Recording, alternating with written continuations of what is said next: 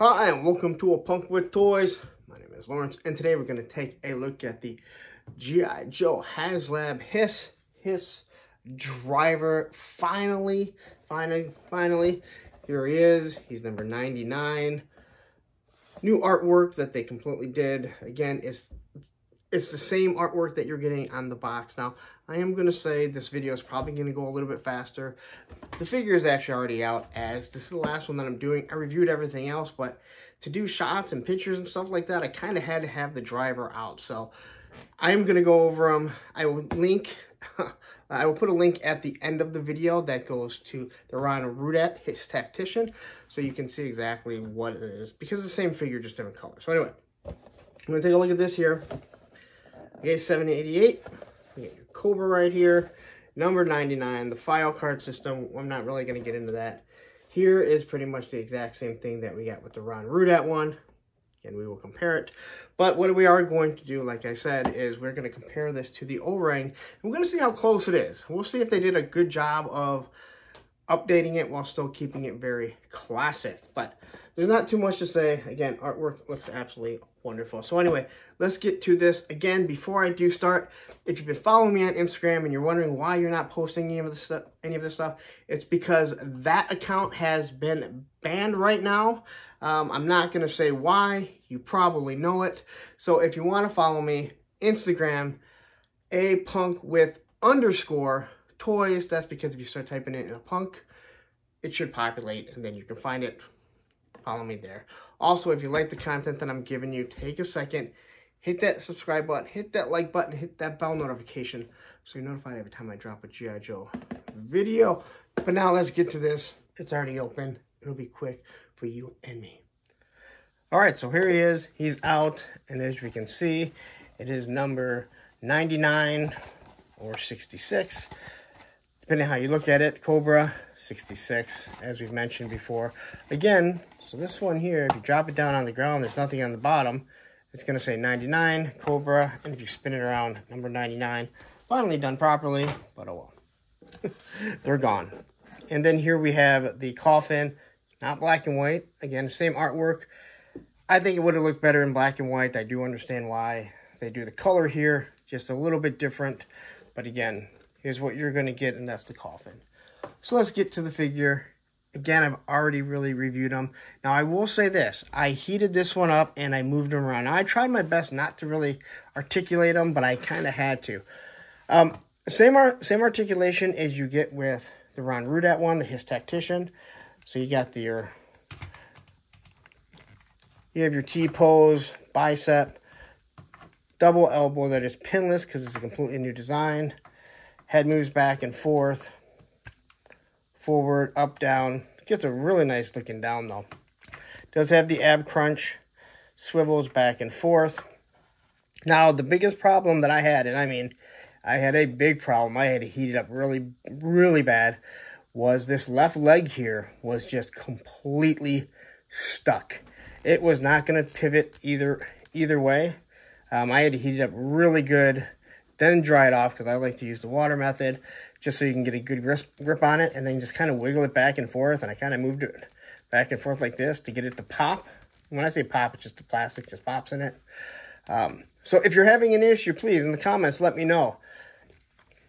Everything else is the same. It feels really nice and smooth. The figure just really moves nicely. Again, it does have this here, this ankle swivel rather than a boot cut. I understand why they did it, and it's hidden pretty well with these figures, at least with this figure because it's all black. His tactician's a little bit different. Then you have your ankle rocker. So all in all, it is pretty nice when it comes to all of that. So now the other thing that I kind of noticed is that the arm is either not cut properly. I look at this one here, and he seems to go down maybe a little bit more to set closer to the waist, and it is not because it's hitting this.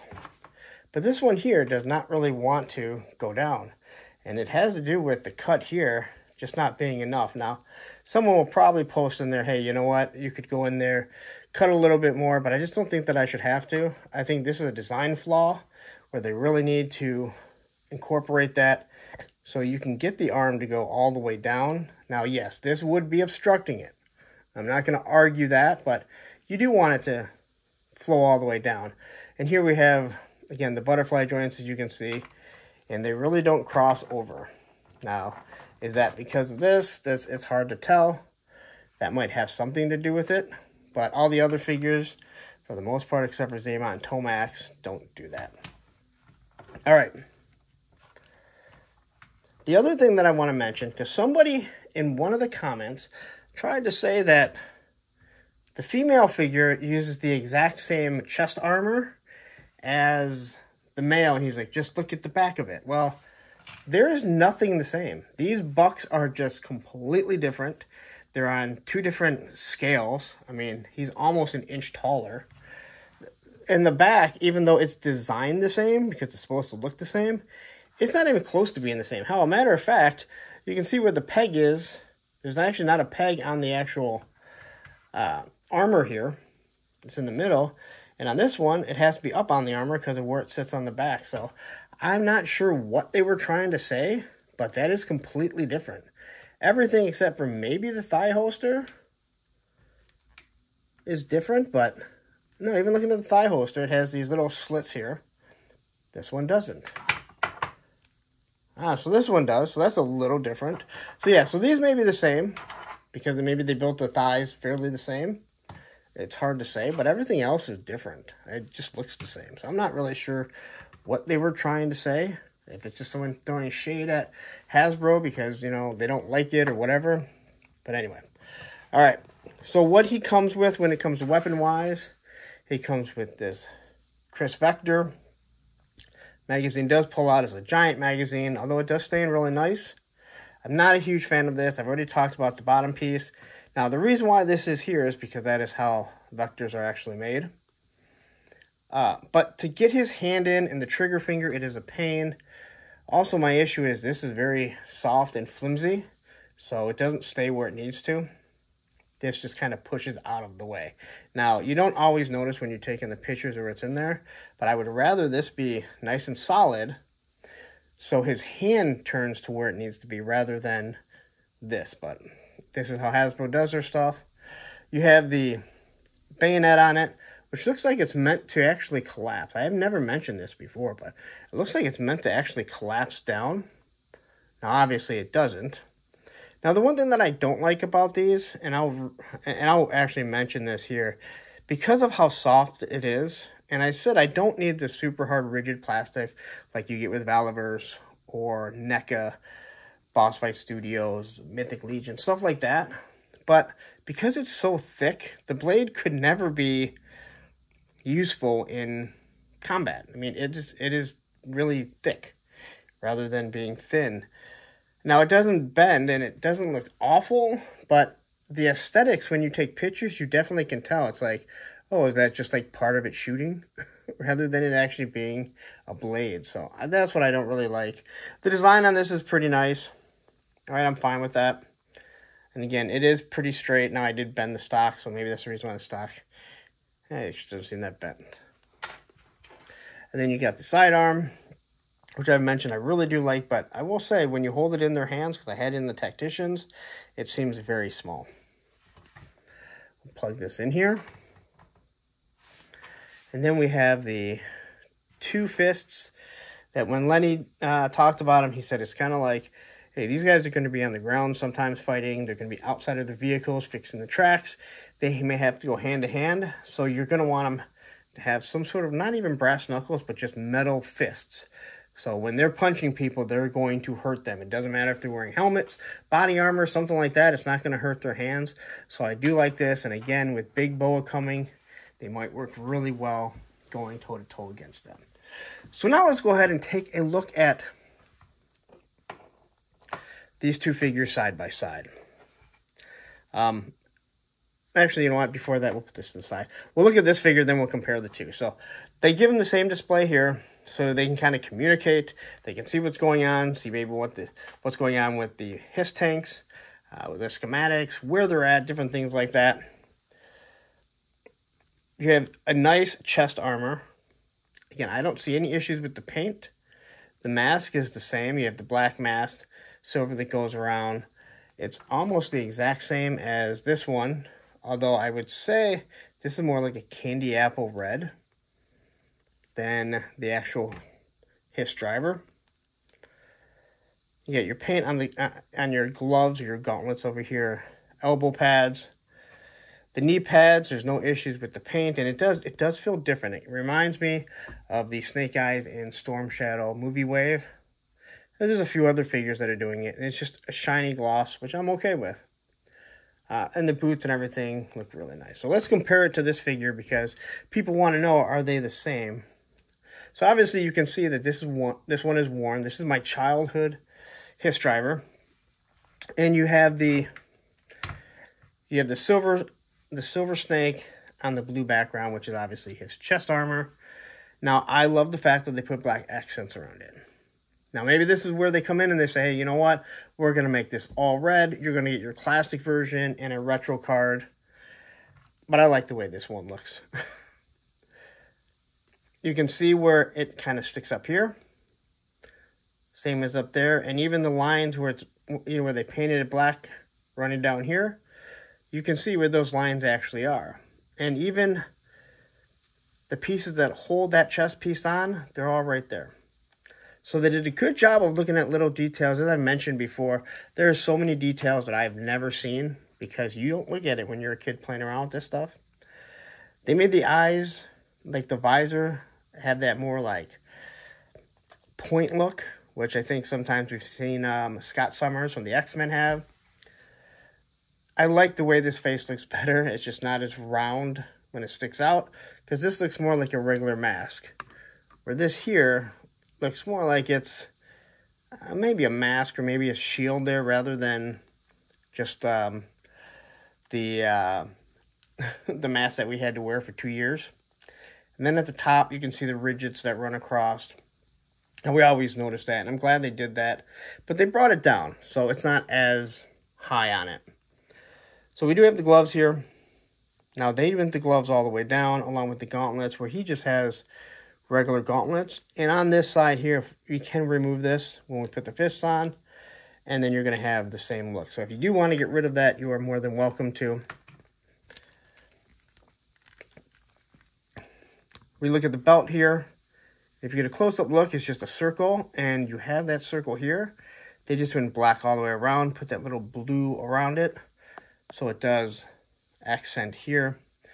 No sidearm, but the boots, as you can see, well, once again, we are coming into that point where if you really want, you can kind of look at, you can come up with a BDSM Cobra group, but it does have the ridges that kind of run through it. I think it looks really nice. I think they did a really good job. If I look at this, I'm going to say, hey, you know what? That is a HISS driver. And on the back even, you have the plate of armor. Now, they didn't put a plate of armor. They made it go all the way around. But you can see right here, those little ridges. So again, doing a really good job of taking the original figure and doing an update. And I think it works well with a lot of these Cobra Troopers because, let's be honest, they were always futuristic anyway.